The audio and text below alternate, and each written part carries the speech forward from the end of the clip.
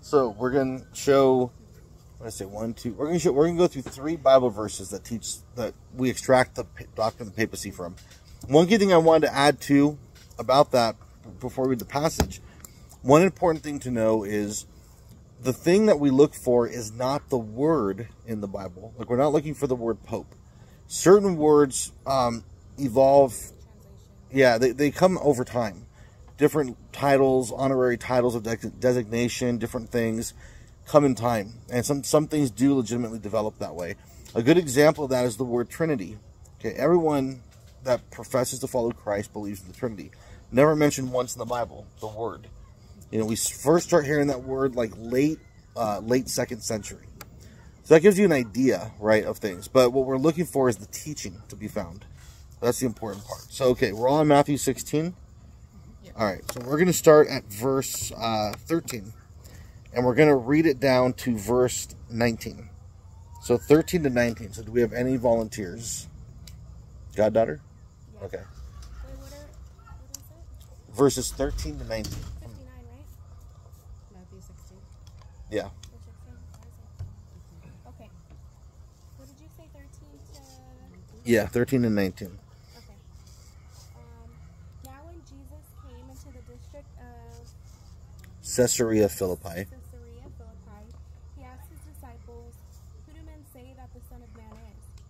And they said, "Some say John the Baptist, others say Elijah, and others say Jeremiah or one of the prophets." He said to them, "But who do you say that I am?" Simon Peter replied, "You are the Christ, the Son of the living God."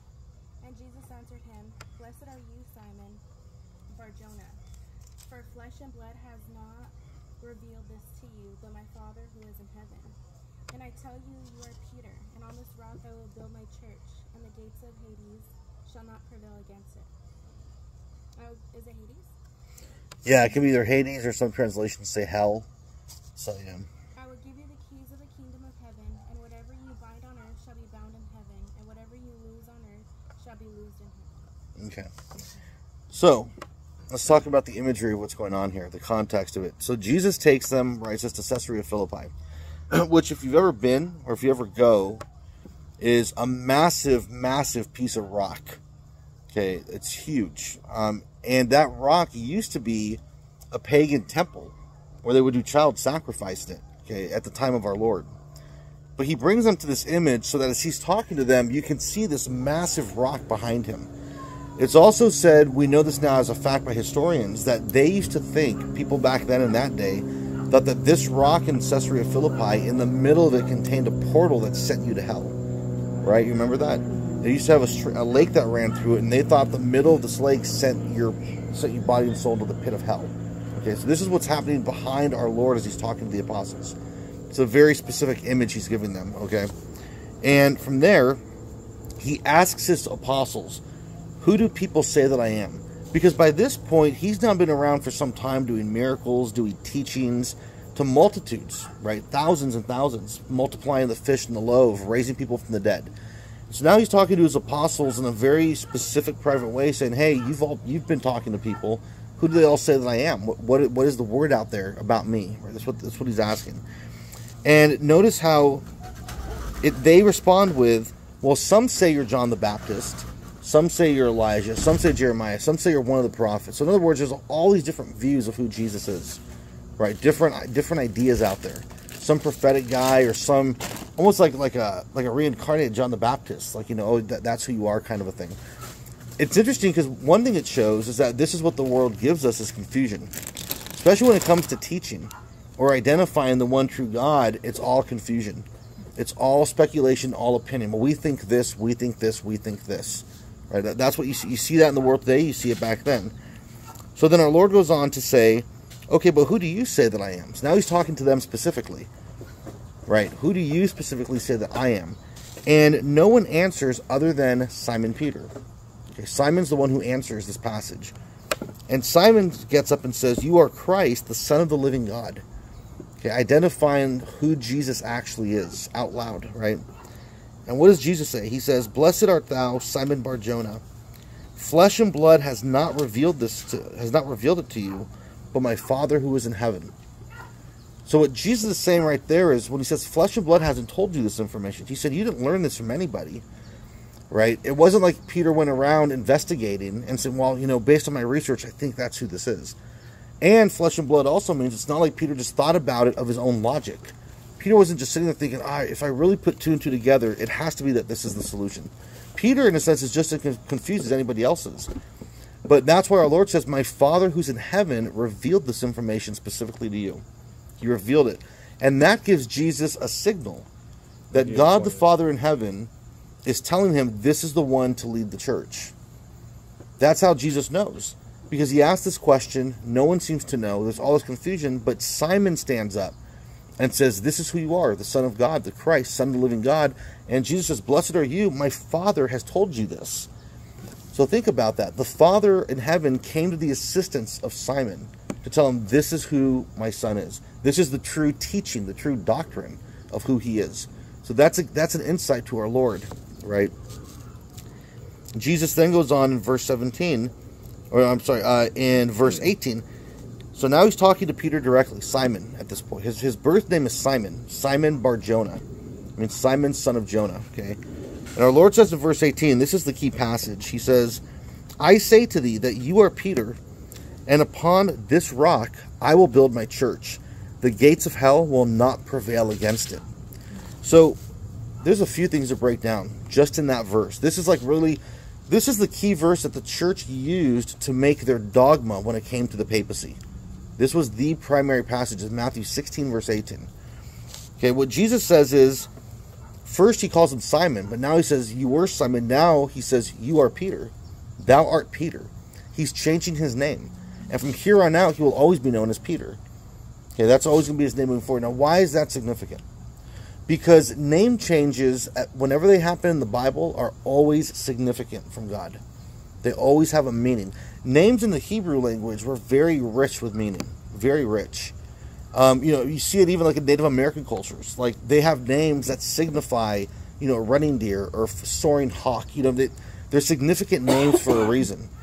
In the English, that idea is lost on the modern culture. We go with names that we think sound nice. Like, Roman is a nice name. Or, we think of what name sounds good. Roman Catholic. Yeah, Roman Catholic. The key thing, though, is that we often don't stop to pray about this name will signify something unique about this person. It's like, this is how the ancient Hebrews looked at names. I did it because of strength. I looked up what Roman meant. And he's strong, isn't he? Mm-hmm. So there you go. So, in the Old Testament, for example, in Genesis, you guys familiar with Abraham in the Old Testament? Yeah, it's Abram. Yeah. Famous, they call him the father of faith for ancient Israel, Abraham. And in the Old Testament, his original name is Abram. No Ham, it's just Abram. That's his birth name. Abram means father in Hebrew, just means father. Abraham means father of nations, father of multitudes.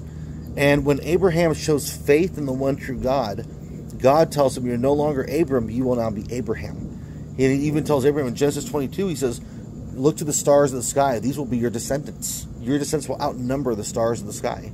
That's in Genesis 22. So what God is saying is, you were called father, but now until the day you die, you're going to be called father of multitudes, father of nations. There's another famous case in Genesis between a man named Joseph and, Jacob. Jacob in Israel. Jacob, whose birth name means one who is conniving, one who's deceiving, which that was his lifestyle early in life.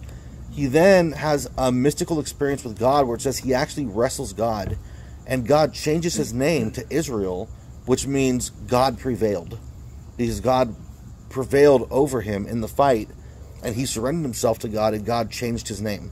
So whenever you see a name change in the Bible, it has a lot of significance. Simon, who's being talked about here, Simon means almost like a reed that shifts with the wind. It's shakeable. That's what Simon means. It's a reed. The word Peter means rock, firm rock. Okay, almost like boulder. And so Jesus is saying, prior to this, you've been this, but now, moving forward, thou art Peter. Thou art the rock. And again, imagine the imagery as he's saying this. Behind them is this massive amount of rock right behind them. It's almost like Jesus is visually showing him, this is now who you are. This is like the strength of your faith at this point. So that's a very key thing. He doesn't change the other apostles' names. The other apostles don't even have a response to who Jesus is. The Father selects Peter alone, and Jesus, upon seeing that, switches his name to Rock. Now, is the rock like the same thing as my first pope? What do you mean? Say that again. Is the rock like equivalent to like you're going to be the first pope? Yeah, this is what we're showing. What we're attempting to show now is that the church uses this verse to teach. This is where Jesus institutes the papacy. The papacy. Okay. Yeah, and so first he changes Simon's name to Rock, which in English is Peter. Okay, and he goes on to say, "You are Peter, and upon this rock I will build my church." Okay, the word Peter, the name Peter, in Greek is where we get the word. It's the word Petros. That's the Greek term for Peter, Petros. And the feminine word for church is, or the word for church is Petros. It's a feminine word, Petros. Okay, Jesus has to give him a masculine rendering because he's not a female, so he calls it Petros, rock. That's what he's saying. You are Petros, and upon this Petra, which is upon this rock, I will build my church. Okay, it's very important to understand because what Protestants often will argue, the ones that are more in the know of their studies, they'll say, well, you realize Petros means tiny pebble. What Jesus is saying there is you are a tiny pebble, but upon this rock, meaning like on myself as the Lord, I'll build my church. So the Protestants try to twist it this way. There's two key things to this, though. Is number one, the whole idea of Petros meaning tiny pebble was something that by that time was done away with by at least 3 centuries. By that time frame, Petros and Petros were interchangeable words. They just meant rock. That's what it meant. The other thing is, if Jesus wanted to say tiny pebble in Greek, he would have used the word minra. You are minra, but upon this Petros. Minra does mean tiny pebble. Minra. But all Jesus says is you are Petros, which at this time in what the Koine Greek of the 1st century means rock. And upon this rock, Petros, was a female term, I will build my church. Okay. A deeper thing about that, so you guys know, and tell me if you know this already, you might already know this, but a deeper thing is, Jesus didn't speak Greek, which we often forget. The New Testament, by and large, is written in Greek. He didn't speak Greek. Who knows what language Jesus spoke? Aramaic. Yeah, Aramaic. And that's what you see in the Passion movie by Mel Gibson. It's all in the Aramaic language. In Aramaic, there's no distinction between Petros and Petros. There's no feminine and masculine. Huh? There's no feminine word for rock. There's none. It's just one. Exactly. It's just one. It's Kepha. Thou art Kepha, and upon this Kepha I will build my church. So our Lord links the two together. Peter and rock links the two together. One and the same. I mean, we see the gender changes, right? Like in Spanish, they do that, right? I mean, I don't know Spanish well, but, I hear like It me, is. huh? It is. Yeah, like mijo and mija. Yeah. Right, boy and girl. I know also in the French language they do this, right? But so Greek does that too. Petros and Petros. In Aramaic, there's no distinction, just Kepha and Kepha. That's very important again because Protestants try to separate the name Peter from the word church.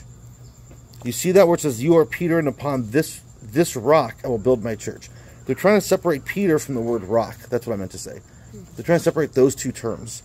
Peter is one thing, but rock is something else. It's like, in their interpretation, they would say, you are Peter, but upon this rock, I'll build my church. So it's almost like what they look at is as if Jesus is saying, like, Johnny, you're a rock. However, I'm going to build my church over here. Or you're a rock, but I'm going to do this over here. That's how they try to interpret it. What they're trying to say is, well, yeah, Jesus tells Peter that he's a rock. But he's not building his church upon him. He's building it upon himself or upon Peter's faith, upon the faith of all believers. They're trying to make it as if the church is not built upon St. Peter as the head. That's the key argument going on right here. But he had to do that because he knew that he was going to be the crucifixion was going to come up, so he had to leave it to somebody. Yeah, he had to have a governance in place. Because imagine if we elected, let's say, George Washington as the first president. George Washington dies, and we're like, well, back to anarchy. No one knows what to do. Yeah. No successor, no anything. This is what they try to argue. The apostles were, some kind of authority. They died. Boop, that's it. Or Jesus rose from the dead. Now what? Figure it out now. Yeah, we got to reinvent the wheel, right? So the verse says, "You are Peter, and upon this rock. The Protestants want to say, you are Peter, but on this rock, or however, on this rock. They want to separate the two. Mm-hmm. But Jesus said, you are Peter, and upon this rock. Now, even making it more specific, when it says upon this rock, in the Greek, it's epe, taute, ta petra, which literally in English means, you are Peter, and upon this very rock, I will build my church. Or you could say, upon this same rock, I will build my church. So Jesus can't make it any more clear. You are Peter, and upon this rock. He's saying, you are rock, and upon this rock I will. So he's building his church on St. Peter. Why? Because of his confession of faith. Because the Father told Jesus, this is the one. So he's now going to build the church on Peter, with Peter as the head. He says, I'm going to build my church, and the gates of hell will not prevail against it. The very powers of hell cannot overcome this church. What church he's talking about? The one that he's right now building upon St. Peter. You see, does that connection make sense? Mm-hmm. This is an important passage here, because this again is showing us that Peter is being made the rock of the church. Jesus is designating him like, you're going to be the head of the 12. That's the important part here. And so that's why Protestants attack it so much. The fact that it says the gates of hell can't prevail against it is our Lord's way of saying to Peter and to the apostles and to us, there's going to be no amount of false teaching or secular armies or whoever that can ever prevail this church. This church will stand until the very end of time. We've had people in history, I don't know if you've heard of the Napoleon quote, where Napoleon in the French Revolution wanted to overthrow the Catholic Church, and he told a bishop, he said, we're going to overcome your church one day. And the bishop laughed and said, if we haven't overcome it by now, there's no way you're going to do it. You know, but see, governments have tried to come to war against the Catholic Church. Heretics, like the Protestants, and you mentioned the Jehovah's Witnesses, the Mormons, all throughout history, heresies try to come out and say, no, the true faith is this. We teach this. They're trying to discredit what our Lord taught. But Jesus is saying, now this church built upon Peter, the gates of hell will never overcome it. Which, again, gives us the confidence as to why we listen when the Pope authoritatively teaches. And that's the key word, authoritatively. When he authoritatively teaches. Not when the Pope is talking to a reporter on an airplane and giving his opinion on something. And who am I to judge about, gay people? Like, that's what we're talking about. We're talking about the, official doctrine of, laying down dogmas for the church. We can have certainty this is true. Right? Now, how can we have the certainty? This is where the final verse is, verse 19. Jesus tells Peter, I will give to you the keys of the kingdom of heaven. Whatever you bind on earth will be bound in heaven. Whatever you loose on earth will be loosed in heaven. Now here's something interesting too to throw in. Up until this point, all these verses we've read, they're all in the Greek singular.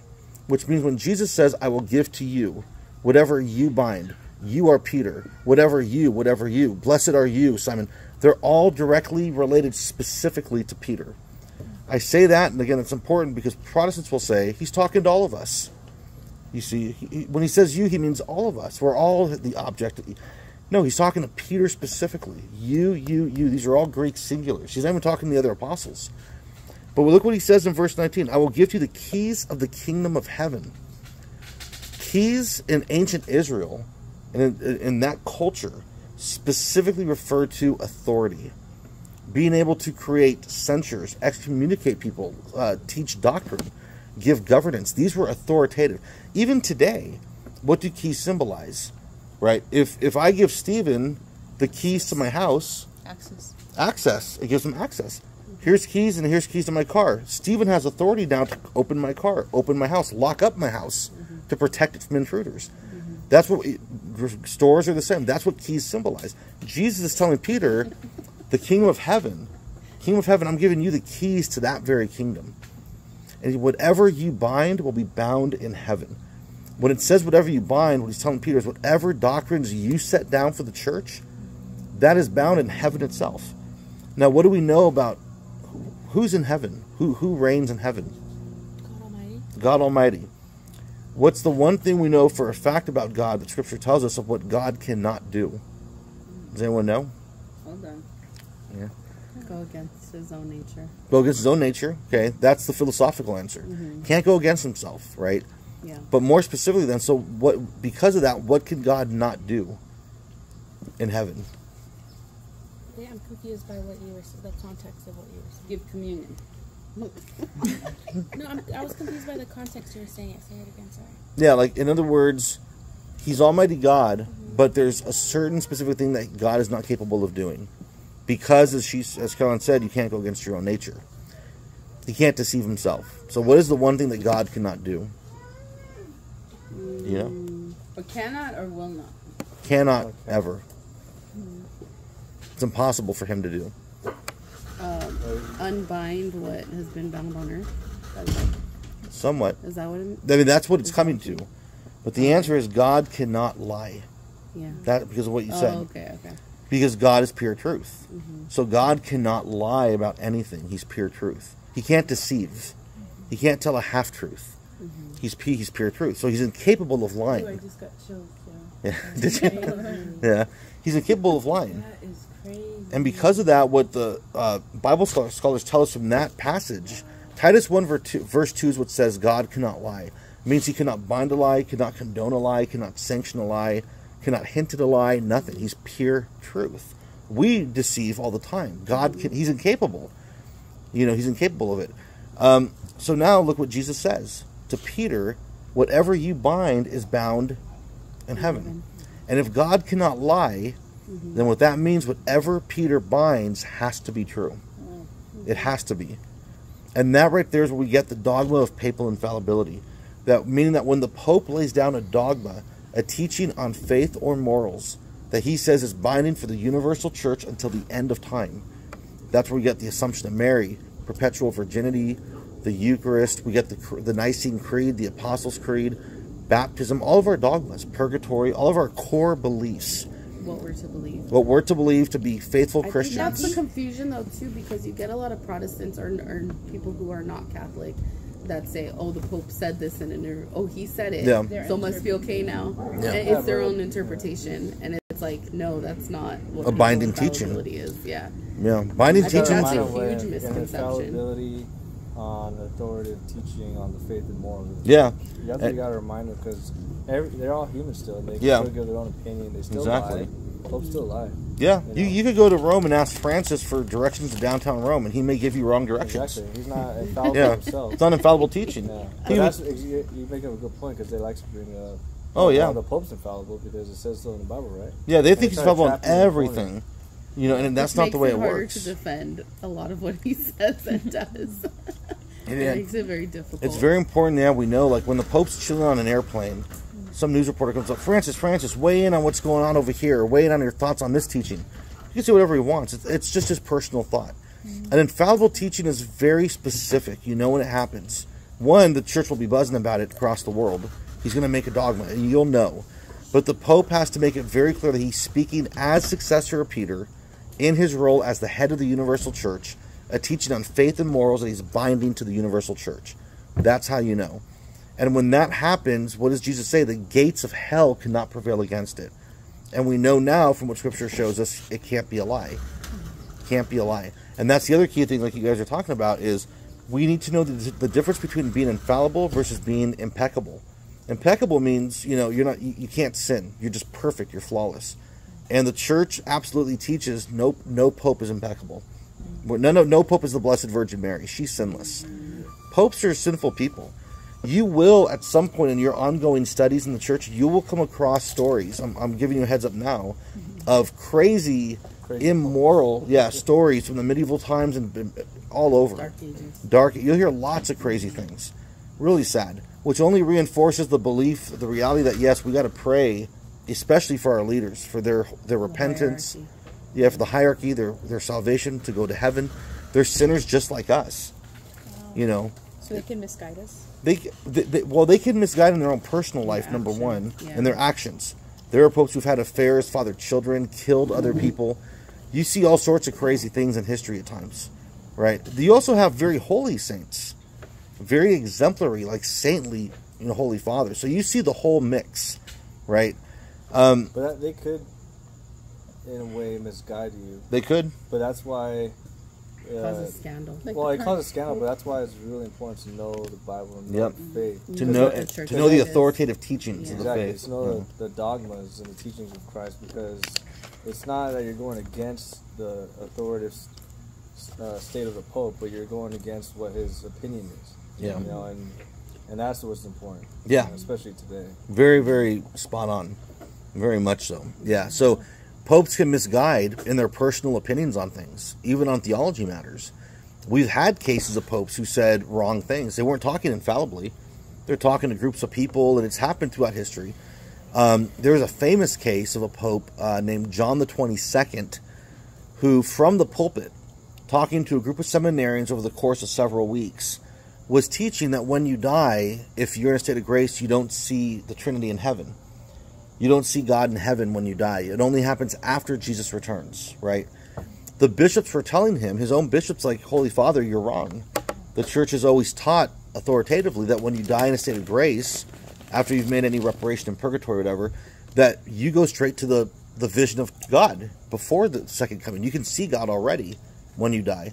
And the Holy Father persisted in it for several weeks. It was actually a false teaching. It was like a heretical teaching. And he was getting, so you're talking about a manifest false teaching that he's getting corrected on, that some years later he finally repented of. And he was like, hey, I was wrong on what I taught you guys. You see, he corrected himself. The point is, he's just talking to some seminarians. He's, again, not an infallible binding teaching for the universal church. You know, that's the sad part of the world we live in today, with the news is like this, and we all have access to it like this.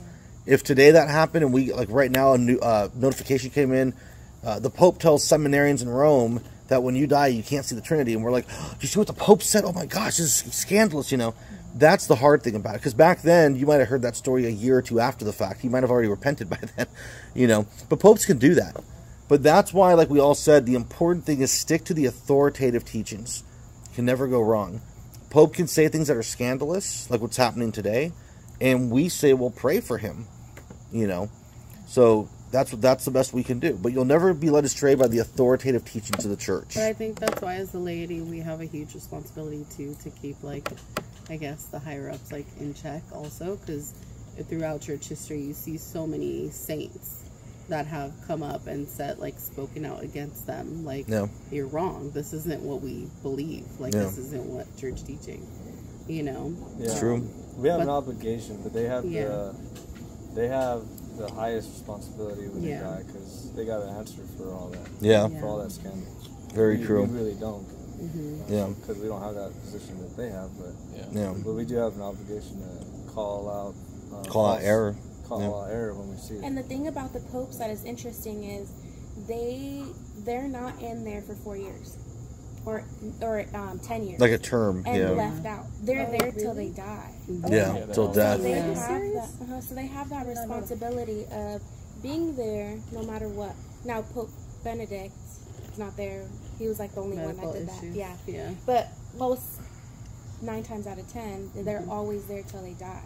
So there's that responsibility that they have, you know. So, and God's not going to put random people there. There's reasons why people are in a certain. He's not going to allow somebody to be in a certain position that's not supposed to be there. You know, it's so interesting you say that, because I think for some reason with this current Pope, I don't know what it is. Something about him is just like, I don't know. Like I want them, like you know how isn't there like a fallen, and there's a reason why he's there or something like people could say, well, he shouldn't have been elected, or he shouldn't have been chosen. Well, it's not us. You know, it's literally, it was God's will for him to be there. He's not going to have somebody lead his church that he doesn't want to. So it's our prayers that we have to, as a laity, as you know, as Catholics, have to come together and kind of just pray and put it also in our bishops and whoever is higher up in their hands as well, because they're the Pope's right-hand man. They're supposed to be there. That's why, like, all the infiltration or whatever is going on, it messes us up. Because they have a lot of say of what goes on in there. And sometimes God will send chastisements. You know, he will. And, I mean, that's, again, what Our Lady of Fatima, she talked about. And, you know, Francis is difficult. He's a challenge. But all the more so we need to pray for him. All the more so. You know, like our Monsignor always says, imagine if he had full repentance and just came out full, you know, steam ahead for the truth of the Catholic Church. And you imagine what that would do to the world. The witness would be. He might be a martyr. He'd be martyr. But we pray for him, you know. I think so, for sure. So. And you can't stop what's supposed to happen. We don't know till the end of time. We don't know what's going on. We don't know when Jesus is going to come back. So there's certain things that are in place for a certain reason, and we kind of just have to put it in God's hand. That's just like when Jesus was about to get crucified. People were trying to stop it from happening, and the apostles were there trying to fight the soldiers, and he's like, please don't do that. Like, this is supposed to happen. Don't stop it. Yeah. So it sucks that it's happening in our church, because this is like what we believe, and then it's like we get mocked for something that other people are doing from our higher ups. But that's just a humility thing that we have to kind of sit there, even like with all our priests and what was going on with them.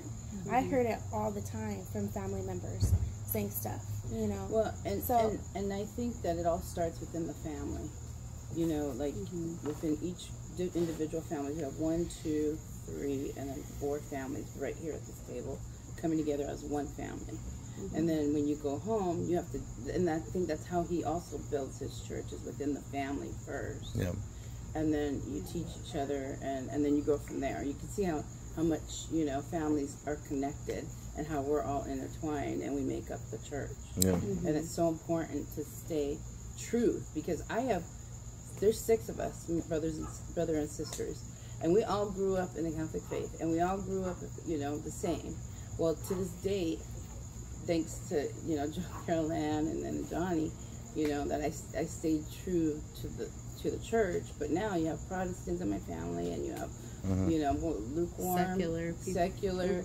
I mean, we get it all the time from people criticizing us when we're doing things within the church, and, you know, why you guys have to go every Sunday, and like, well, you're going to confession again, you just went last week, and it's horrible. Where I have a sister that goes to a bar every weekend, and she doesn't get talked at all, you know. She's like, you know, yay, you know, you're having so much fun, you know, and then here it's like, why is Alicia, you know.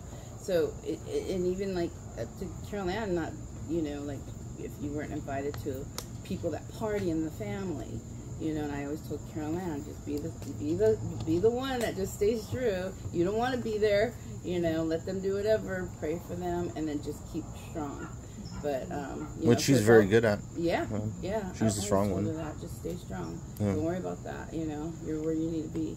And but within the family, I think that's very, very, very important. Well, a good witness to that too is, I mean, not to put you guys on a pedestal, but what you guys are doing now, taking your faith seriously, having your kids homeschooled. It was a huge step, a huge leap to do, you know. That's amazing. Yeah. That's a huge witness. It's powerful. Yeah, good job. Oh, good job. In the family. You know, just I'm saying, like, being very involved at your church and all those things, which is very good. And, you know, you guys go to, like, marriage retreats for spiritual warfare, conferences, stuff. I mean, it's a good witness, you know, for other couples. So, yeah. But, yeah. So, I mean, okay, going back to this, do we all understand the importance of Matthew 16? Yes. It makes sense? Gosh, yeah. Peter's the rock. Yeah. He's the rock. The church is built on him. Gates of hell can't prevail. And whatever he binds is bound. Yeah. It almost reminds me of the Maui, like the church, the Catholic church. Oh, yeah. It was alone standing. Yeah. Oh, so, yeah. No, what is it? That line was like on a... On the poem. And I didn't know, too, it was a Latin Mass. Yeah. It was a Latin Mass. Yeah, how cool is that? The only thing standing was a Catholic church. It burned everything around it. Oh, that one building was a Catholic church. That's amazing. Okay, so, Well, so then why does the Pope want to take down the Latin Mass? It's not that he wants to take it down. That's a whole other topic. it's a whole topic. Yeah, it is. We'll just stay on this topic. Yeah, I mean, we could discuss it, but it'll get us way off. Yeah. Yeah, I know you guys talk about it, but... She ignores We'll us. talk about that. Yeah, we'll talk about it after. Yeah. Go ahead, While I eat get through pizza.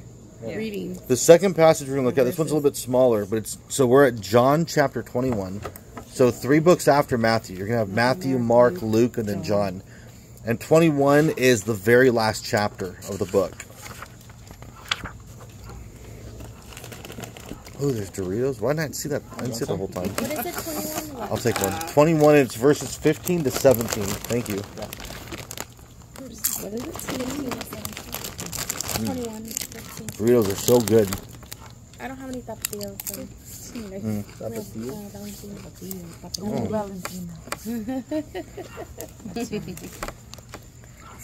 to what? So, chapter 21, verses 15 to 17.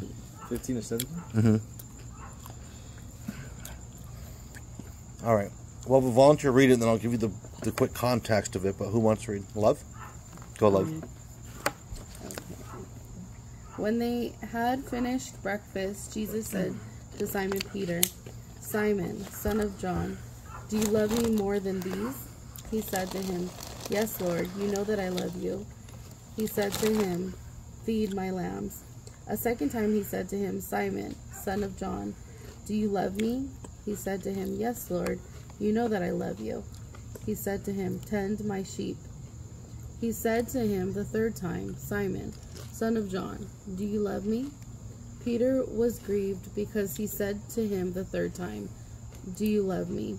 And he said to him, "Lord, you know everything. You know that I love you." Jesus said to him, "Feed my sheep." Okay. Now, here's the quick context. This is happening right after Jesus rose from the dead.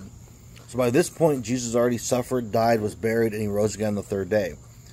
Peter has not really addressed Jesus specifically ever since he denied him 3 times.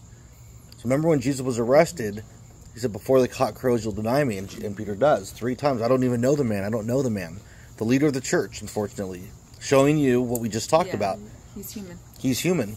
Here you have the rock of the church, and what is he doing? Denying Jesus. He's not even at the cross. The first pope in history. He's not even there for the most important event in Christian history. Because he's hiding.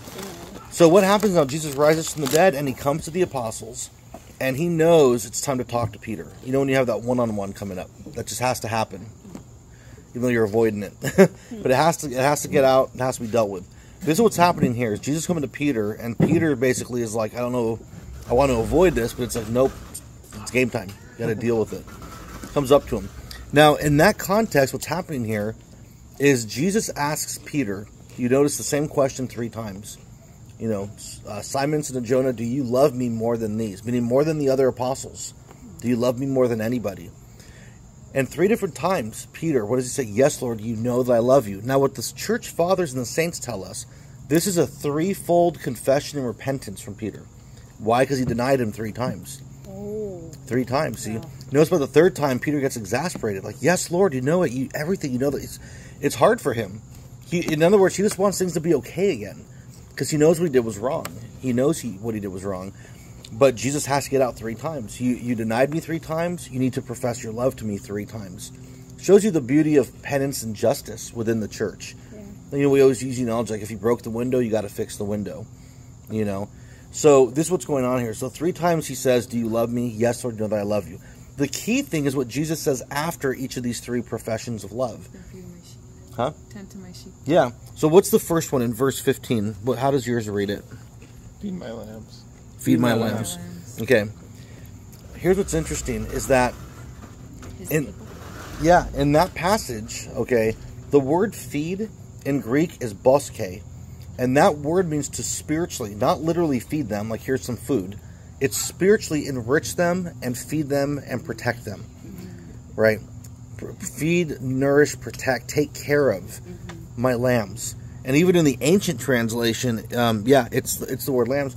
And so what's being referenced there by lambs are the bishops of the church. Think about this really quick. Why the bishops? Because Jesus is the Lamb of God. He's the Lamb of God. They have authority over. Yes, exactly. They have authority over people. The bishops do. They possess the authority because they're successors of the apostles, or they are the apostles directly, right? So bishops have a spiritual authority in this regard, and they are meant to act in the person of Jesus. Do you see that? So repeat that real quick. I'm sorry. Well, okay, so Jesus is the Lamb of God. Okay. Bishops are referenced as the lambs of the church. Why? Because they act in the person of Jesus. That's why. So what is he telling Peter when it comes to the other apostles and bishops? He's telling Peter solely, again, by himself, I need you to spiritually nourish the rest of those in authority. To tend to their needs, to take care of them, to protect them.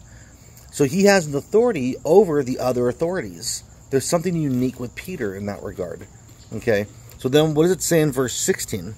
How does yours say it? "Tend my sheep." Tend my sheep. Notice now, not lambs. Right now it's sheep. Who are the sheep? We are. We are. Because Jesus says in John 10, I am the good shepherd, and my sheep know me and hear my voice. We are the sheep of Jesus. He's our good shepherd. So first, what does Jesus say? First, he's saying, Peter, spiritually nourish and feed and protect those in authority. Then Peter says the second time, yes, Lord, I love you. And the second time, Jesus says, okay, great.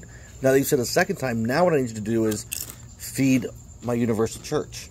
Take care of my universal church. Not just the authority, all of us. So Peter's invested in every single one of us now. And the word there for the word feed in the Greek is poimene. This is a very, very key word because in Greek, how does it say it in your translation in verse 16? The feed? Yeah, is it feed or tend? No, it's tend. Tend, It's okay. feed my lambs, tend my sheep, Yeah. and tend my sheep. Okay, No, the first Tend one my was sheep tend and my feed sheep and then feed my sheep. okay. Wait, So it's the lambs first, yeah. and then it's tend my sheep. Tend my sheep in Yeah, verse feed my 16. sheep. Yeah. That word tend in verse 16 means poimene. And poimene literally is where we get the word not just tend or some translations say shepherd. It's where we get the word even in legal terminology for rule and govern. Like take charge. Take charge. Yeah. Rule. Like you have to rule over them. So you have to govern them. Governance. You know, you have to take the lead when it comes to these people. And notice how, again, the word rule is put in there. It gives the connotation of someone in authority like a king. You're to rule the subjects. You're to rule the citizens. It's an authoritative term. That's the important part. So what Jesus is saying, spiritually nourish those in authority. Then he says, rule over the rest of the church, universal. So who's the ruler in that context? The Pope. Because the Pope succeeds Peter. You see what I mean? That's the important part of what's going on here. So Protestants will say this passage is only showing us that Peter messed up, so he's just saying he's sorry 3 times. That's all it says, nothing more. But they're missing what the Greek says about this. It's much, much more. It's not just you messed up, but I forgive you. It's like, now that I've forgiven you, I'm restoring you back to who you need to be. Because he's going to ascend to the Father. And now that I ascend, he says, you need to be the one to start ruling and governing and taking care. And then you get to the final one, verse 17. And how's it say it in yours? Tend or feed my sheep. Feed my sheep. So what do you say in verse 15? He said, feed my lambs, right? Spiritually nourish those in authority. Then in verse 17, now it's spiritually nourish the universal church. So in 3 verses, Jesus has said, spiritually nourish all those in authority, rule over the entire church, and spiritually nourish the entire church. You see the wide scope of what Peter's role is supposed to be. And when Peter dies, his successor comes in. And that's going to be the one who assumes the leadership of Peter. And that successor is who we have in an unbroken line all the way down to today, sitting in Rome. Who was after Peter? The second pope is Linus. Oh. Yeah, and then it just carries over and over and over. Clement and Sixtus and all the names keep moving up and up and up. And in fact, 2 of the early popes are mentioned in the Bible. Linus is mentioned in there, and so is Clement. They're both mentioned in the Bible.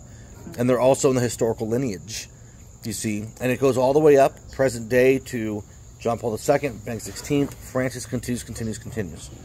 But that's what the passage teaches us about the authority of the Bishop of Rome. You see, these are the 2 foundational passages that the early church and the saints talked about, showing us the authority of Peter and by approximation, the authority of the Bishop of Rome, of the Pope. And the one thing I want to mention too that I almost forgot with Matthew 16, but it can even apply here. In the Old Testament, the kingdom of David, okay, the Davidic kingdom of the Old Testament, in that kingdom, there was a role called the prime minister in the kingdom of David in the Old Testament that ruled over Israel. And the background for that's in Isaiah chapter 22. If you ever want to look it up, it's Isaiah 22. I won't read it now because it's a lot, but that role was there so that whenever the king had to physically leave the kingdom for any reason, to travel abroad, meet with other people in authority in other countries, or go to a war, if the king ever left, the prime minister assumed all the authority of the king for the kingdom. Because there had to be someone watching over and ruling, right? That's what he had to do. So look at now what happens in the New Testament. Jesus, who is called the Son of David, the successor of the Davidic king, the King of Kings, he fulfills the role of David. The New Testament kingdom is what we call the church. So David's kingdom is fulfilled. Now we have the church. We even have a queen mother, that's Mary, who we had one of those also in the Old Testament. Okay, so you see all these fulfillments happening. Well, who fulfills the prime minister in the New Testament? It's Peter. And Peter becomes the new prime minister, which means that when Jesus physically is absent, as he is now, we have him sacramentally in the Eucharist, but physically he's not walking around anymore. See, he ascended to the Father. So who's overseeing the kingdom in his physical absence? It's the Bishop of Rome. And the way we know that's because when you look at the role of prime minister in the Old Covenant, you know what it talks about? It talks about the key of authority. More authoritative absence. Yeah. I'll give you the key to open and shut. And whatever you open will be open. Whatever you shut will be shut. And then what do you see in the New Testament? Keys, kingdom of heaven. Whatever you bind is bound in heaven. Whatever you loose is loose in heaven. It's showing that Peter fulfills this role. And again, by approximation, his successors. That's the important thing. So we're going to look at one more. And it's in the very next book, which is Acts of the Apostles. And we're going to look at chapter 15. This is actually a long one, so I'm going to try to kind of bullet point it to the main passage, and we'll discuss the context of it. 15? Yeah, Acts chapter 15.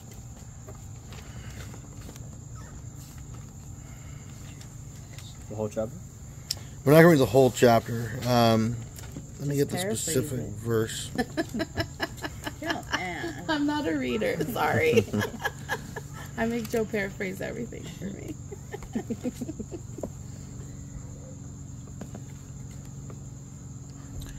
Okay. This is the first council? Or? This is the very first church council. Yeah. Well, yeah, we can paraphrase it. It's a long one. Well, actually, okay, let's do this then.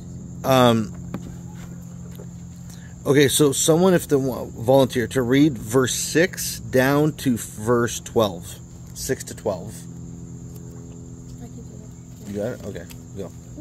The apostles and the elders were gathered together to consider this matter. And after there had been much debate, Peter rose and said to them, Brethren, you know that in the early days God made choice among you, that by my mouth the Gentiles should hear the word of the gospel. And believe. And God, who knows the heart, bore witness to them, giving them the Holy Spirit, just as he did to us, and made no distinction between us and them, but cleansed their hearts by faith. Now therefore, why do you make trial of God by putting a yoke upon the neck of the disciples, which neither our fathers nor we have been able to bear? But we believe that we shall be saved through the grace of the Lord Jesus, just as they will. And then what's the first sentence of verse 12? And all the assembly kept silence. Right there. All the assembly kept silent. Okay, so Acts 15 is the very first church council ever in history.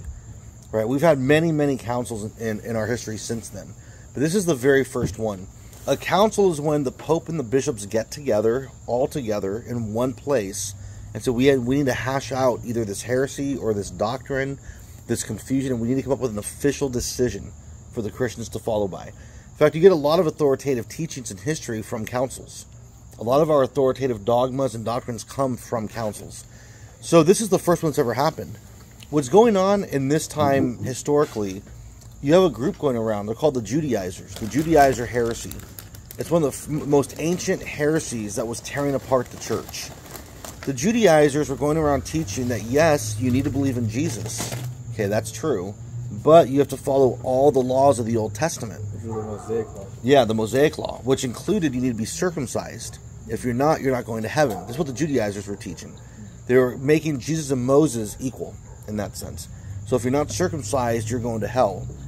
And believe it or not, at that time, now we look at it nowadays, 2,000 years later, we're like, well, I don't know why that's such a big deal. At that time, Christians were really, really torn on this. They didn't know what they were supposed to do, because these guys were going through all the cities. And they were saying at the time, well, yeah, the apostles told us to tell you this. So Christians are getting very confused on what to believe. And they have all these Bible verses they're using to back it up to make sense of it, right? Well, it got to the apostles. The apostles at first weren't really sure what to do with it.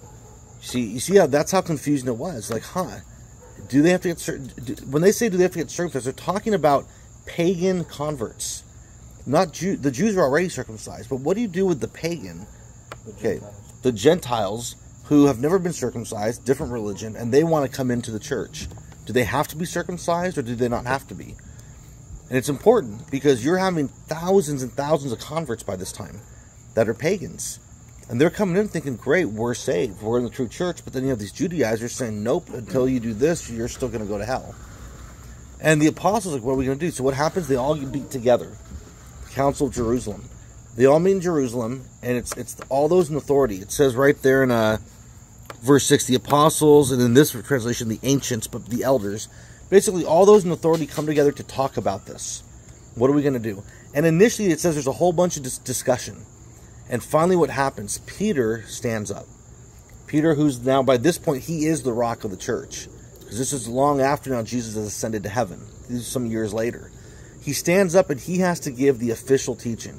Because the apostles don't know what to do about it. And Peter's the one that basically tells the council, he tells everyone there, we declare that you do not need to be circumcised to get to heaven. He says it's by the grace of God alone that one gets to heaven. I mean, nothing needs to be added to it. So at this point, he says circumcision is not required. And that is huge. That was mind-blowing in that day because the Jews had always known for thousands of years you need to get circumcised because Moses said so. You see, now here comes... This is when they start turning away from the Old Testament and start going to the New. Yeah. Right? Okay. This is the New Testament now being put together. Being put together. And being put in action. And it's confusing to people. No. But Peter has to come up and say, we're not doing that anymore. Mm-hmm. Anyone can come into this fold that doesn't need to be circumcised because it's the grace of God that saves us. Mm-hmm. That's what we call the dogmatic decision. He's putting his foot down like that's it. And that teaching, he says, will stand till the end of time. And to this day, it's never changed in 2,000 years. Once the church makes a dogma, it will never, ever change till the end of time. Right? And in Jerusalem, who was the bishop in Jerusalem then? Back then, it was James. And Isn't that's that crazy? Yeah, that exactly. they're in Jerusalem, and James is supposed to be the bishop of Jerusalem. Yeah. And they know this. And Peter's the one that stands up and says, this is what's going to happen. It's a great point. And then James submits to Peter's authority. Like, in other words, why doesn't James stand up and say, let me give you the dogma? No, he defers to Peter. Because, again, they all know Peter's the head guy. Peter makes the decision. And then it says at the end of that, and the whole assembly fell silent. That's why I want you to read that last sentence. Because the decision was made. Peter has declared it. You see what I mean? So that shows you the authority of Peter's role in practice in the New Testament. That's why I wanted to read that one, because to me it's a powerful witness. This one isn't, I think, talked enough. And normally with Protestants, but that's a powerful one to show people. Did Jesus tell everyone, and upon this rock, in front of everyone, I'm going to make Peter my first pope? No, just the apostles. Just the apostles? Oh, just the apostles. And see, that means that the Christians that are converting have to listen to the apostles. Mm-hmm. You have to defer to authority. If they're telling the Christians, Jesus said this to Peter, we're to obey them. Because that's the witness, you see. But what you don't see in the New Testament is a blueprint for anarchy. Well, we can all believe whatever we want. We think the Bible says this. Yeah.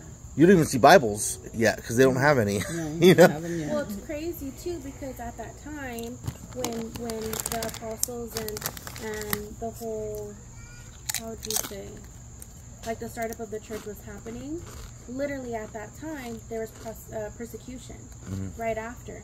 So you would think that, okay, if people are persecuting this group, then it's going to completely diminish and nothing is going to come from it. But what happens 2,000 years later, we're still here after countless of persecutions that have happened. Even since literally the beginning, Peter, he was killed upside down, he was hung. So it's like, it's crazy how many things have happened after that and it still is true. Yeah. Yeah, and Peter was martyred upside down. 67 AD in Rome. He was killed in Rome. So, but yeah, so hopefully this mostly makes sense because to recap then, the main things we're trying to show is how do we see this idea of a pope, of a ruler in the Bible, right? Yeah.